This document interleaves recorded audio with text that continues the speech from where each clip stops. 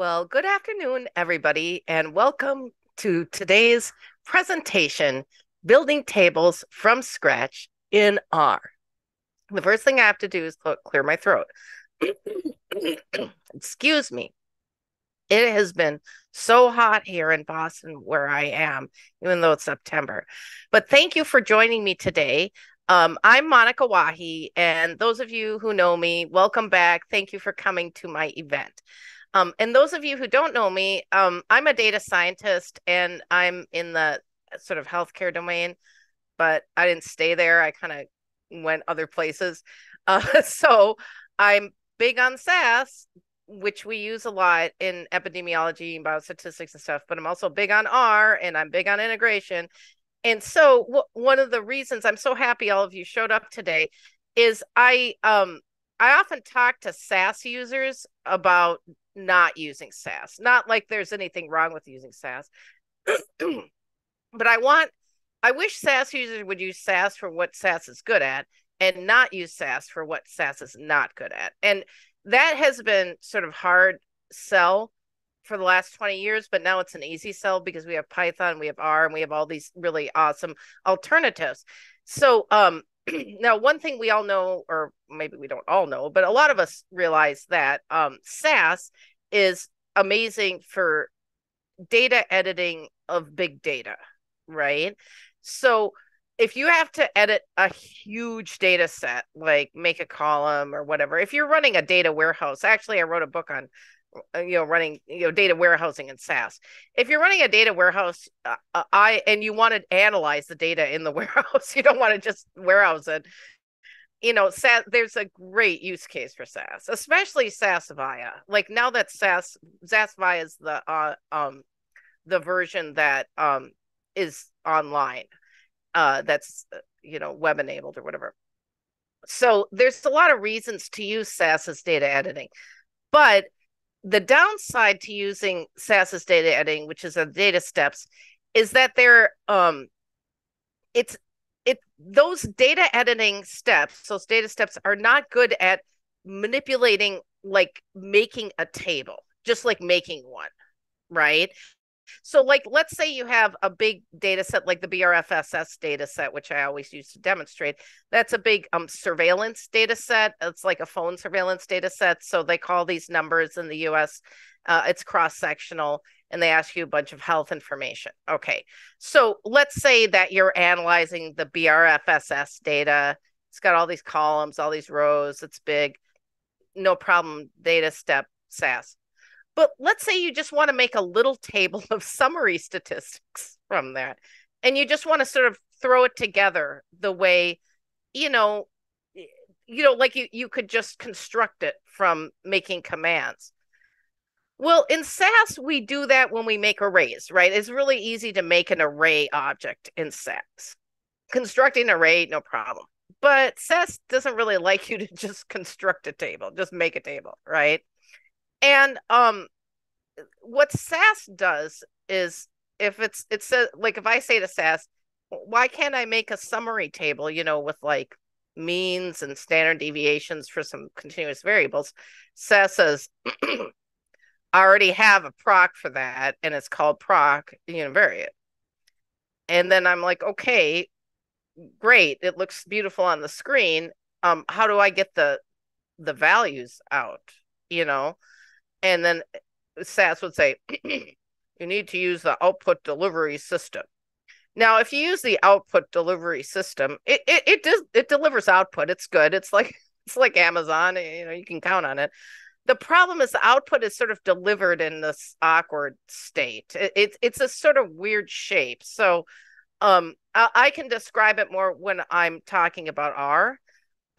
But it's like if you do a frequency table, like a proc freq in SAS, and you use the output delivery system to deliver the frequencies out, it'll be kind of like, it'll say like, male, age 25 to 55, and then some in mean, and then the value, and it's just this really awkward shape.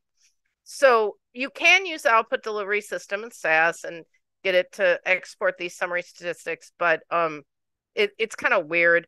And it's not that big a deal to put data in R and do something like that. So that's what I'm going to teach you today, is how you can do something like that in R. Like what I'm describing, that it's not that easy to do in SAS. All right. But before I go on, I have to stop and make a commercial, which is for something that I love to sell because it's free.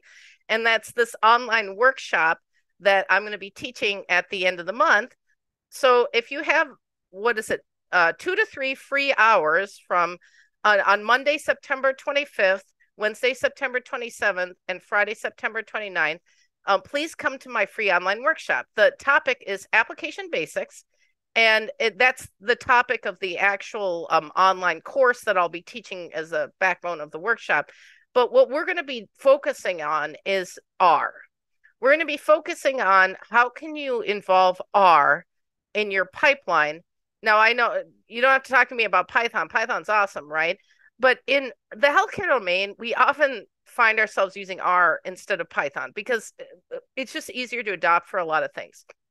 So why not talk about R? Why not talk about places like in this exact lecture where you can use R in your application pipelines in like health analytics, without disturbing SAS or disturbing other things you have going on, Epic or whatever's going on. So it should be an interesting time. And like I said, there's 3 sessions and it's based on an online course in application basics. And there's a link to register for the free workshop in the description to this LinkedIn event. So I look forward to seeing you there.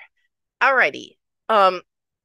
Okay, so now we're going to move on with and I'm checking the chat if you got, I got the chat on. So if you got questions, I'll try to catch it. So I'm just going to set up today's example. I was hinting, I'm going to use the BRFSS data. So that's health surveillance data where you call people on the phone and ask them, you know, do you have diabetes and how old are you and stuff like that. So in SAS, we use data steps, like I was saying, and when we do that, we refer to columns by name. So in the BRFSS, there's a variable for education. I think it's called educa. So there's educa. And if you look in the code book, it's got like, I don't know, like 10 levels to it, which is too many. So what I did, I pre-processed this data we're going to use today. You can download it. And it's from one of my LinkedIn Learning courses, actually. And so I created a transform variable called edgroup that doesn't have that many levels, like just group together some of the education groups, right? So in SAS, we do that in a data step, you know, like data out, set in, and then whatever it was, right? Like, you know, you create the edgroup variable and you recode it or whatever, however you do it. I'm not actually that good at programming SAS. And of course I've forgotten, I haven't had my head in SAS for a little while. So in R, when I do data editing, like in SAS, I refer to columns by name. Now you're probably thinking there's another way to refer to columns. And if you kind of remember, sometimes when we run arrays, or maybe you do this a lot in SAS, when you do macros and stuff, sometimes you refer to columns by their number, but most of the time you're referring to them as column names and you're making like arrays to name them. In fact, I hate to say it, but in SAS, we're often renaming columns so they'll cooperate with, you know, like arrays and stuff. So in R, in SAS, you usually are declaring a data set like here, BRFSS, and then when you start talking about the variables, it knows which data set you're talking about. In R, you don't actually have to do that. Like you have a syntax, right? So let's say I have a data set in R called BRFSS.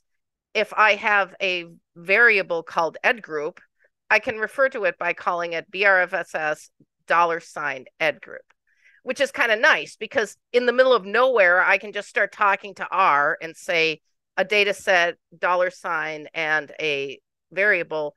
It doesn't have to be a loaded data. I mean, it has to be in R's memory, but it doesn't have to be anything I'm doing anything with at that moment, as long as it's available to R. Whereas in SAS, you know, you're in the middle of a data step. You can't really go start talking about some other data. You know, you have to finish the first one and then go deal with the second one, or you got to do a merge. I don't know. It's much more picky. You got to go in order. So that's a long way of saying that R is really flexible for data editing. So not only can you refer to to columns in data frames. That's what I use as data frame is the object in R I use as a data set. I say I use. There's other ways you can do it. Like there's a thing called a tibble, but I generally just use a data frame. And so in data frames, you can refer to the variable by the name, like I said, but you can also refer to it by number. And in fact, you can, you know how like in Excel, you can refer to specific cells like A4 or whatever. You can do that in R in an actual data set, you know, which you're probably thinking, well, who would want to do that in SAS? You know, you have big data. Who would open this data set and look at this whole thing and try to look for a cell? Well, you probably won't want to do it in SAS because remember what we're trying to do is make a summary table in R, right? A little baby table. So what I'm teaching you today is kind of if you want to make a little baby table. Right. Maybe it'll have big numbers in it, but it doesn't have a lot of rows and columns. And usually, you know, maybe you're making it for display, you know, just like for a report or something. It's not for making a big data table like you would normally edit with a data step. So so R has a lot more objects than SAS, and you can really juggle them around for fun. Today we're going to use a vector object, which kind of will remind you of the SAS array. And there's a few other objects I'm going to use, but I'll just kind of get started with it. Let me, so you can get these links if you want these links, you can get these slides by just downloading them, and then there's the links. And I just wanted to point out, if I remember, I'll go to the blog post I made about this topic. The demonstration data set on GitHub is in a different GitHub folder than the code I'm going to show you. I just want to call your attention to that. It's on the slide. And when you go to the dataset one, just go to the bottom dataset, the BRFSS _I. I chose that one because I think it's the smallest and it's still huge. It's still pretty big. All right. So everybody ready? We're going to go over to R now. So here we are in R. So I'm in R GUI because I get easily flustered by not being in our GUI and, you know, seeing our studio windows all over the place because I'm old. So here we have the R console up here, and I just have one big thing of code for you guys today. So let's start at the beginning here. So we've got a read RDS. So if you download that data set, you'll find it's in RDS format, which is R's native format. So just like SAS 7B DAT, you know, SAS loves it. Well, R loves RDS. So this big data file, I'm going to read it in, and I'm calling it this data frame, BRFSS. I'm making it be a data frame in R and calling it BRFSS. So I'm going to run this, and then there it is. Now, in SAS, we often run a proc contents. What I'm going to do is run a call names to show you the column names. And you'll see here, some of these, if you're used to using the BRFSS data set, you'll probably recognize like the R puts an X at the beginning. It doesn't like the underscores at the beginning, like just another disagreement between SAS and R. But this is X _ age _ G. Remember, _ age _ G is the native age grouping in there. So you'll see some native variables are in here and some transformed variables and it's just from one of the LinkedIn Learning courses. And I just like to use it to demonstrate stuff because it's got like variables the way I like them in there. All right. And so the native BRFSS data set's usually 400,000 rows, but the number of rows here, this is like proc contents, like in slow motion, right? That's the way R is, you know, in SAS, you say proc contents and it gives you all this beautiful output. In R, you have to tell it, like, what do you want? So this is the number of rows, n row, and it's almost 60,000 rows. So it's not anywhere near the whole data set. I must have applied some inclusion exclusion criteria to get it down there. I forgot it. I recorded those so long ago. But in any case, but it's still pretty big. So it gives you an idea. Okay. So for our use case today of making a table from nowhere, from scratch, you're probably wondering, well, you just read in a table, but you'll see why basically this is a table where we're going to get our summary statistics from. Okay. So let's go. So imagine we wanted to build table 1 for a study. So remember when you publish the peer reviewed literature, you know, if you apply inclusion exclusion criteria to this and you're like, okay, now here is our sample, and you have this table 1 that says, you know, male and female and education groups and whatever. What I like to do when I make a table one is I like to take the outcome, like if the outcome is I wrote a paper where they were up to date on their dental visits and not up to date on their dental visits. Like I'll put those as like all up to date, not up to date. And then I'll make this bivariate table and put all the exposure and on the confounders and the different levels on the y-axis, right? And I'm picky. I like an all, so I can really, because when I review it, I like to really understand all of these frequencies. Okay. So we're going to pretend we're going to do that. Only I made up a study here. So our outcome or our dependent variable, I guess I didn't think about this very logically, is smoke group, right? Which I invented smoke group here. And I invented it from their real variables, but I think I can't remember what, oh, here it is. I put it in 3 levels. Okay. There's a current smoker is 1, and not smoker, not current smoker is 2, and then 9 is unknown, because of course there's unknown. How do you not know if you smoke? Okay, I don't know. Somehow they said unknown.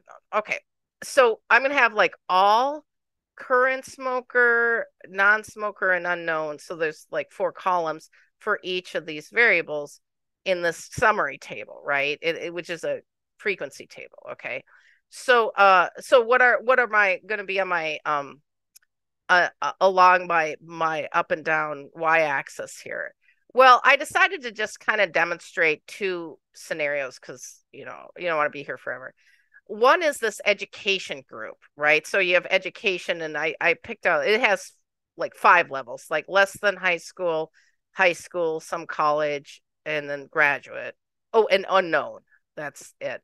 And then the next one I picked out was Hispanic, because that's more like a flag.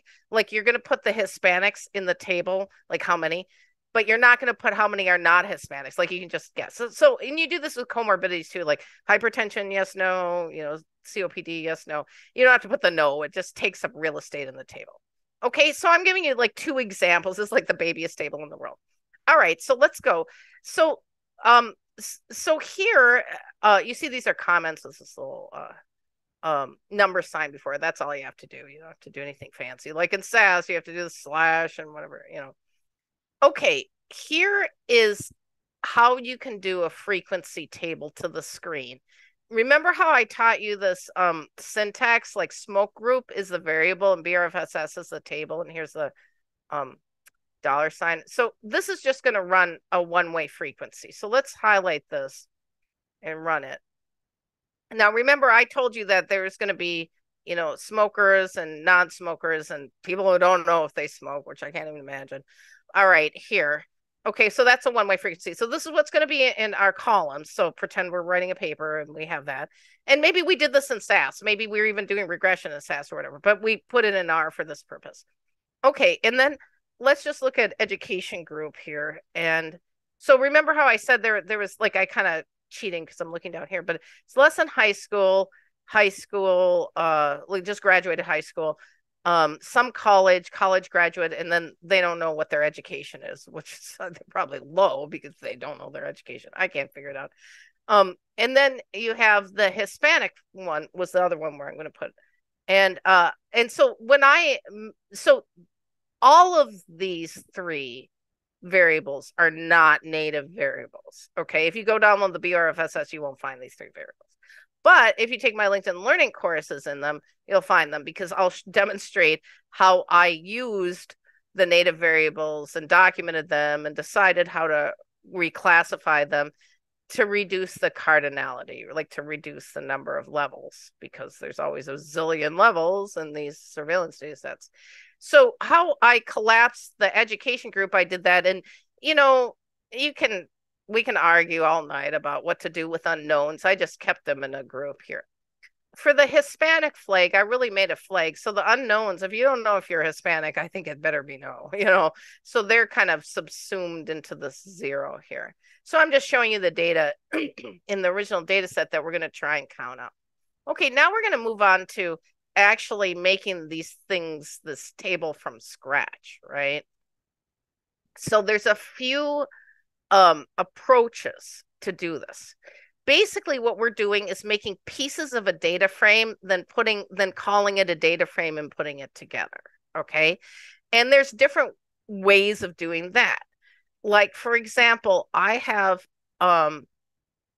like if you do one of these frequency, if you make one of these frequency tables into an object, it's a matrix. Well, you then convert that matrix to a data frame. You made a table out of thin air, right? So that's just one of the 5 zillion examples of how you can just make a data frame out of thin air in R. But I'm going to show you like my favorite way for doing it when I have a table 1 scenario like this. So my favorite way is where, and you can do this both ways, but I'll show you my way, which is where you create vectors and each vector is a column. So remember, we're going to have like a column for everybody. Well, we're going to have a column for the category, right? Like what education group we're talking about, right? And then we're going to have a column for all, and then we're going to have a column for current, and then non-smoking, and then unknown, right? Like, so we're going to make all these columns. So you can make those as vectors. That's the first step. And then you run a data frame command on them, and that sews them together into a table, right? It like fuses it together. Okay. You can also do it the other way. I think you can make rows and then you can fuse them together into a table, but we're going to make the columns and fuse it together too. All right. So first we have to make the vectors, right? Now this part is a little hard to envision because each vector is going to be horizontal when we look at it, but we have to imagine that it's going to be a column. So let's go to the first vector. Now this first vector here, so this is how you make a vector. You put a C here, and then you put parentheses. And if you're doing a character vector, you have to use these quotes. And if you're just doing a number vector, you don't have to use the quotes. And then you put commas for each member of the vector. So I have all, and remember, this is our description column of like what's in each row. So this says all, and then this says ed, LTHS, which is education less than high school. It's like me remembering it. This is education high school, education some college, education grad, education unknown. And then remember Hispanic, yes, because we're not doing Hispanic. No. Okay. So let me just run this. And I called it cat lev, short for category level, because this is sort of a placer, to just remember where I am. So I'm going to run this. And so I ran it here. And now when I run cat lev, you can see, and this is it. This is the vector. So you have all, and blah blah blah. Okay, see the 6? This means it's the 6th member, and then this is 7. So there's like 7 of these. Okay. Now I have to make the columns, and I want to fill them in with numbers, right? Like I want to fill in like how many, for example, current smokers are Hispanic, right? Like I have to fill all that in, but I don't have those numbers yet. So what I'm going to do is just fill it with zeros. And the reason why I'm going to fill it with zeros is that way I know that it'll accept numbers in it. Like 0 is a nice placeholder because I can update it with an actual number. So I'm like, okay, that's what I'm going to do. I'm going to make my all column, my current smoker column, my non-smoker column, and my unknown smoking column. I'm just going to throw zeros in there for now. Okay. So I'm going to use this rep command, which is repeat, I guess, or replicate. And how the rep command works is you say what you want repeated and then how long you want it repeated. So you could do like rep hi, and then 5.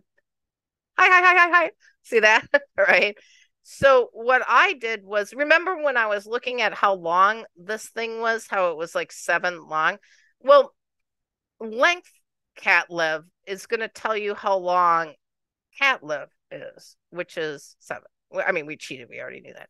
But you can see what I'm doing is I'm shoving like basically however long this is, like a string of these zeros into this all. Okay. And why is this important that you have this be the right length of this? It's because when you go to fuse them together in the next step, if they're not the right length, they won't fuse together. So it's just easier to use this. And what will happen is in practice, I'll be fussing around with what I really want to put in that table. Like I might decide I want to put hypertension in there and then change my mind. So that'll mean I want to change this vector here. And so this is dependent on how long it is. So it just adjusts, right? So let's run the first one, the all, and just see what's in there. Okay, so we ran all, and let's see what's in all. You probably already know what's in there. Right? Yeah, look at that, 7 zeros, right? And if we run these other ones, they're all going to look the same, right? They're all going to have 7 zeros, okay? So now comes the exciting part. We're going to run the data.frame command on catlive, all, curse smoke, end smoke, unk smoke, and sew it all together into an object called TBL. I just called it TBL, which stands for table, right? So let's do that and run it and see what we got. Okay. So you probably already imagined this is what we get. So, okay. So now we made a table out of thin air, but it's probably not a very good table because it doesn't have any information in it, but at least it's like there. Okay. So I want to just like point out something about this table. As you can see, these numbers here are there and they say what row it is. I know that's probably obvious, but I just want to point it out.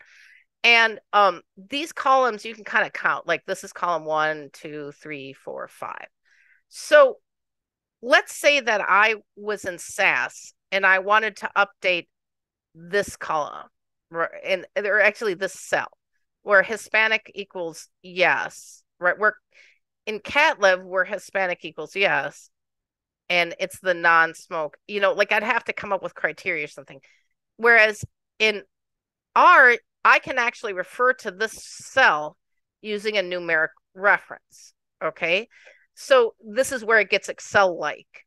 So I could refer to this column as TBL. Remember, that's the name of this $, and smoke, right? I could just refer to the whole column that way. Or I could refer to this specific cell as row 7 and then column 1, 2, 3, 4. Okay. And I'll show you the syntax for that. And so if you're like, okay, well, if you can refer to this by number by saying row 7, column 4, can you just call this column 4? Or can you just call this row 7? I'm like, yeah, you can do that. So we're going to use some of that fancy tricks, those fancy tricks, to fill in this table with the right numbers that we get out of querying the other table. So let's get started. So now that we have our table, our goal is to replace these numbers with the right answers. So I usually start in the upper left. So I'm going to need the total. Like notice here, all, that's just everything. Now I can remember n row. I can run the n row number of rows to the screen, which is everything this there like Jay said. But I can also save it as a value, so which I'm calling total underscore n. I just named it that. So I'm going to do that, right? And then let's just run it to see it. Okay, yeah, there. Now, in this case, I'm going to show you this in 2 steps. So I saved that value in total n. Now I want total n to be shoved into here. So remember how I just taught you about the numeric referencing? This is how you do it. So let's look at what this cell is. This cell is row 1 and column 2 in the TBL, right? So I do TBL and this bracket. Okay, so bracket is really important. Bracket and then row 1, row first in R, and then column 2. And that's going to shove this total n into that. Okay. So watch me do that. And then when I run the TBL, look at that. It updated it. Very good. Now, I could have just made n row be shoved into that. But I wanted to show you this because, like, what if you wanted to do proportions or something later?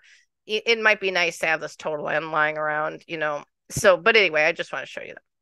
Okay, now the next step is we're going to want to fill in the top row, which is, since it's the top row, it's just like everybody who's in the current smoker, everybody who's a non-smoker, and everybody who's an unknown smoker. That those numbers need to go up here.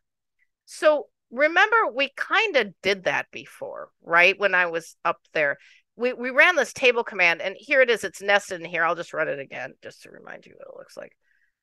So this is our table command. So like we're dreaming that this was really here and this was really here and this was really here. So how are we going to do that?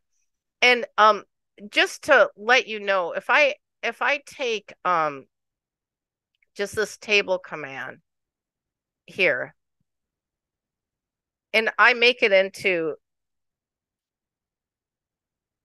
an object, I'm just calling the object example. It looks nice, right? But if I go to this class example, it says table, you're probably like, well, I don't care if it's a table. I'm like, I care. It's supposed to be a data frame. So so I don't like tables, basically. In R. I like data frames. So what am I going to do? Well, I'm going to force it to be a data frame. So when I wrap it in this as dot data dot frame, I'm coercing it. You do a lot of coercion in R. The IRB would not approve of R. So I'm coercing it. And this is what I get. So you're probably like, whoa, that reminds me a little of the ODS. So I'm like, yeah, it's a little ODS-like, but it's not annoyingly ODS-like. So here's what happens. It always is going to name this var1, and it's always going to name this freak. And later when I do the two-way one, it's going to name it like var1, var2, and then freak. So it's always going to be flattened like that. And so so this is what it looks like if you wrap it in the as data frame. So this is before it's wrapped and after it's wrapped. Now I'm going to save it as a data frame called smoke freaks, as you can see here. So we'll run this and smoke freaks. And now, like if we do class, whoops, I'm going to just do it over here. Class to see what smock, I guess smock freaks. It's a data frame, which I like. I don't like anything else. So you can tell I'm picky, right? Okay, so now, okay, now let's just go back. I'm gonna show you TBL again. Okay, just to remind you, we're like so happy that this number is here and this number is here and this number is here in the data set, but we wish that from Smoke Freaks, we could take this number and shove it in here, take this number and shove it in here, and take this number and shove it in here, right? So what you might have noticed is that's the entire second column. That's the entire freak column. So I could refer to this as like this column needs to go in this, like remember SAS arrays, like from this position to this position. So that's literally what we're doing. So the next thing is smoke freaks. Now remember our syntax, only it's row, comma, column. Only this time our row is going to be 1 through 3, and then our column is 2. But actually, I'm just realizing I probably didn't need even to say 1 through 3. Like you can just get rid of it, and because nothing's there, it's going to assume it. Let me show you. It should do it, right? See, it just made this list here. But even if I'm being specific here, and you'll see later with my two-way frequencies, you got to kind of be specific, but that's the same thing. It's going to give me, 1 through 3. Okay. So I've figured out how to pick those out of this. And now how am I going to shove them where I want? I want to shove them here into row TBL, row 1, comma, and then columns 1, 2, 3, colon 5, 3 to 5. That's what the colon is 3 to 5. See that? So now let's do that. Probably don't need to run that up here. Okay. And then we'll look at that. Okay. So we're pretty happy we did the top row. But now things get difficult because we actually have this whole matrix to fill in, the education and well, actually we have two things. We have just the one-way frequency of education, right? And then we need the two-way frequencies here. Oh, everybody, please say hi to Ebenezer in the chat. He's my assistant, and if you want him to be your assistant, then I'm gonna post this video, and I'll put a link where you can contact him. So all right, so that's what I'm going to be doing is making filling in this part, making a one-way frequency to fill in this part, then making a two-way frequency to fill in this part. So you're going to start sort of recognizing what I'm doing. And so Here I said fill in all for ed group. Well, guess what? This is going to go a little bit like what we just did. I already ran your table for ed group, right? Remember that? Now we're going to wrap it in a data frame and call it ed freaks. So here we go. Now here's our ed freaks, right? So lesson high school, you know, somebody who doesn't know how much education they had. All right. So going back to our table, where do we want these freaks? Well, we can kind of see it. It's almost like I wish I could just clip this, you know, like use a scissors, clip this, and then just tape it right here, right? So we're going to do that electronically, okay? So ed freaks, oh, here, see, I caught on here. I've got this entire second column here. So we're going to take this entire second column here, but here we have to care. We can't just say the entire second column here because all is already filled in. So I have to care about this. This is 2 through 6 here. And I'm getting filled in column 2. You see that? So let's go see how that works. Okay, let's go check our table. So this looks good.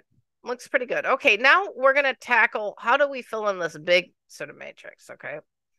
So when we come down here, we've got table. Now it's a two-way frequency. And actually, let me just run this two-way frequency to the screen. So remember, we're first declaring education group and then smoke group, right? So, okay, so this is the smoke group. This is realistic because that's what we have here. And this is the education groups, okay? So again, we wish we could just like sort of cut this open and put it over here. But I'm going to show you how I do it. So we're going to turn, but you see, it's kind of hard to actually manipulate a table. So I turn this into a data frame and turn that into ed smoke freaks. And now you're going to see what happens when it's a two-way frequency. So see, remember how the first one was ed group. So this is lesson high school, whatever.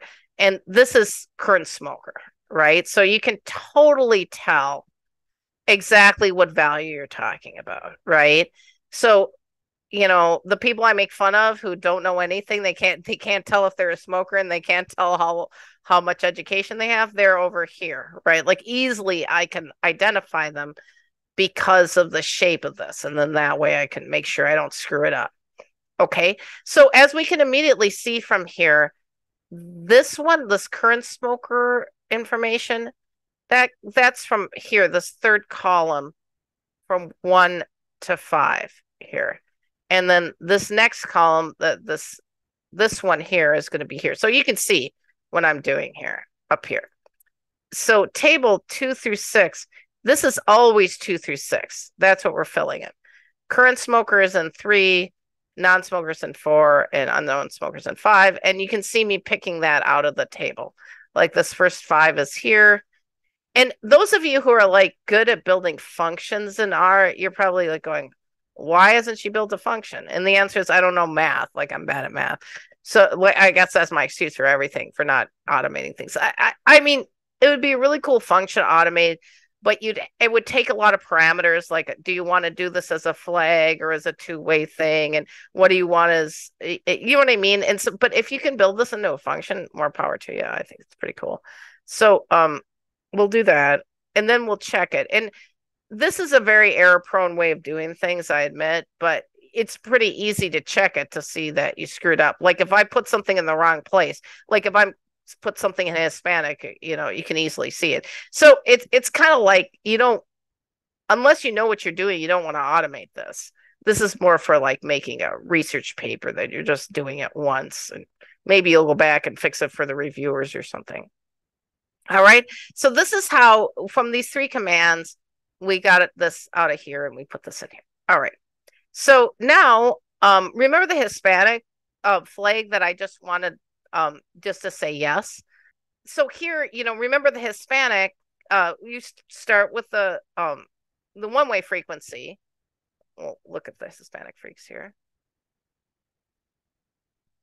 So you see, remember it was a flag, and it's a flag, right? So it's 0 and 1.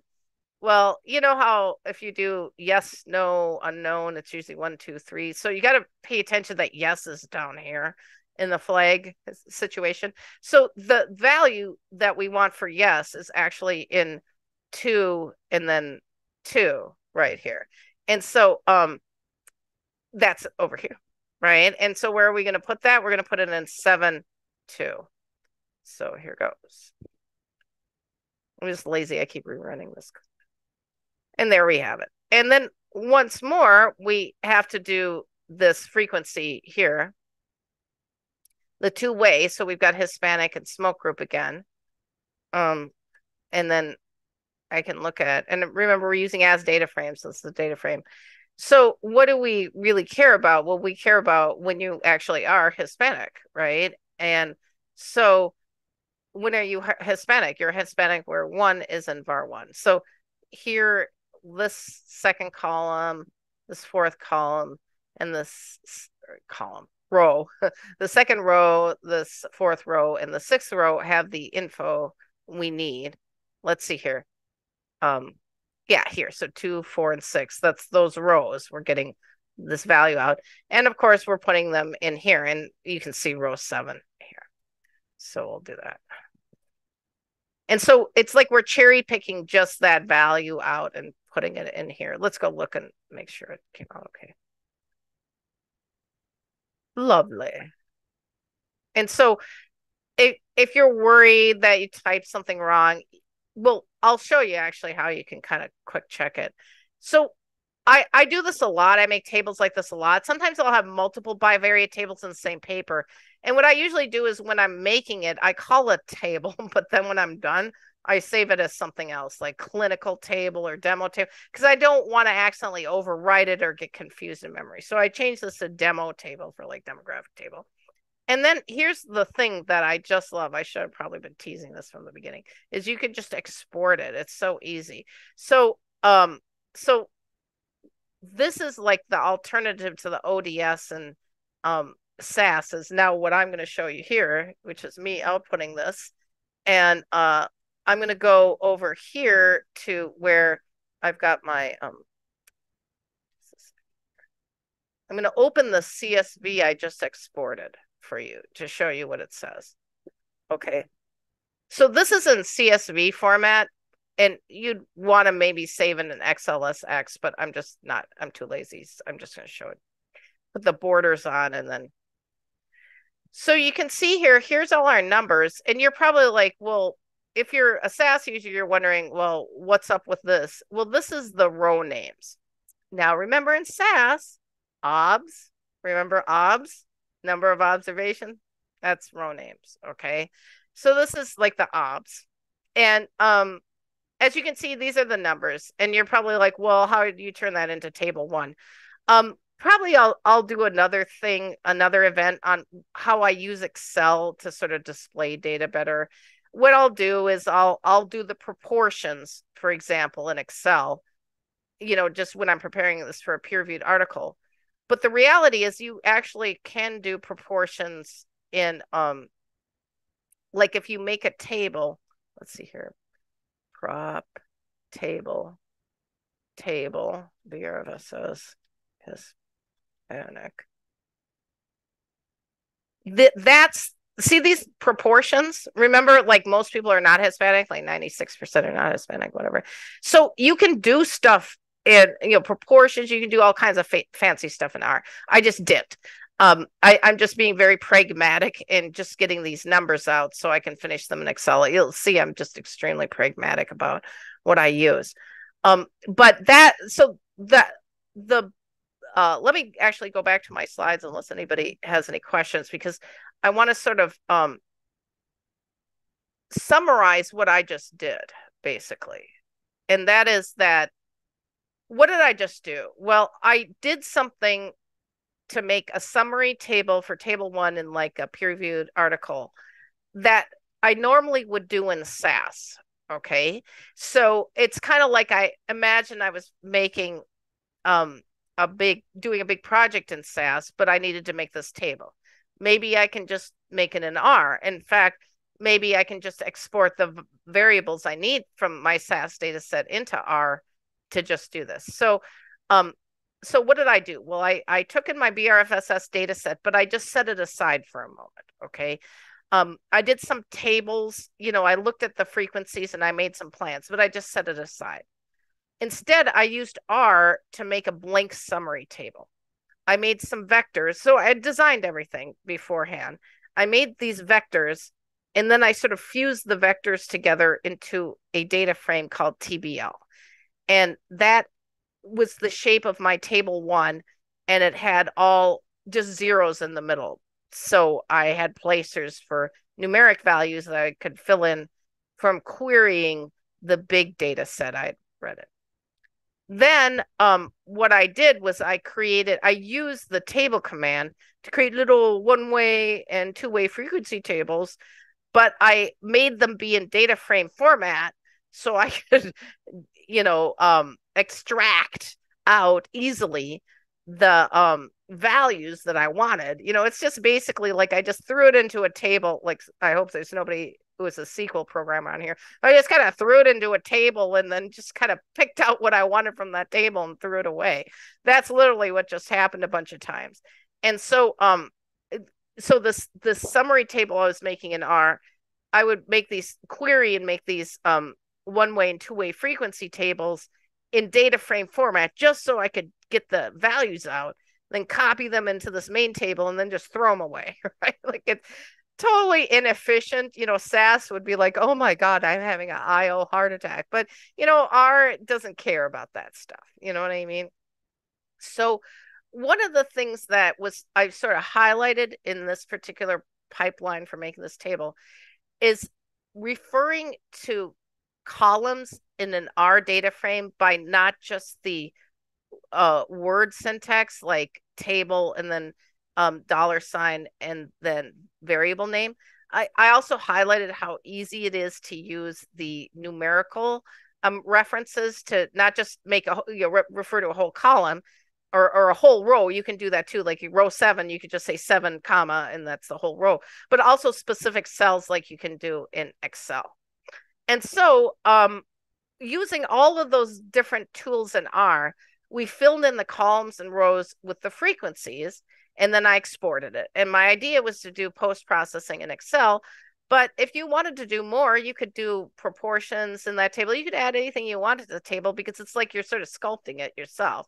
And so you can shove anything you want in it, basically. Like, you can find a way. And if it violates the rules of a data frame, you can just turn it into a table or something else. So R is so much less restrictive than SAS when it comes to that. Alrighty, well, that was all I had prepared to present to you, and I don't see any questions in the chat. Thank you very much for coming. I just want to remind you, if you showed up later than in the beginning when I made my pitch, I want to sell you coming to a free online workshop. Doesn't it sound like fun?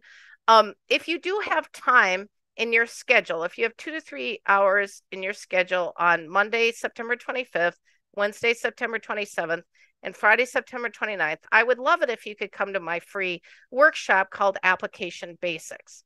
What I teach about is application architecture, basically for SAS users or data analysts. We're data analysts. Why do we care about applications? Well, because we're analyzing data from the applications, right? So it matters when people, get data from Epic, or they go get data from, this health app or whatever, and they give it to us to analyze, like, what are we supposed to do? And so that's really what this course is about. It teaches you how to look at applications, how to figure out how to get data out of them, how to figure out how to hook them all up together to do what you want. Like, let's say you're making a dashboard. And that's why I really want you to sign up for this if you're interested, because it's a workshop, even though it's based on a course that I made in the course management system, so you'll have all those materials for free, but it's really interactive because it's basically a management course. And so it's necessary to really talk about case studies. I have some really cool case studies in there. And that way, we can all breakout sessions, and there's challenges we can all solve together. So I think it'd be a good time. So I really hope, if you're interested and you have the time, that you can sign up. Well, thank you very much for coming to my event. And if you're not connected with me on LinkedIn, you probably should be, because I'm going to be holding these events I don't know if you like all of them, but there probably will be some topics that you like. So please connect with me on LinkedIn and sign up for my workshop if you want. And thanks again for coming today. Thank you for watching this video, which is part of the Public Health to Data Science Rebrand program. If you are interested in joining the program, please sign up for a 30-minute Zoom interview using the link in the description.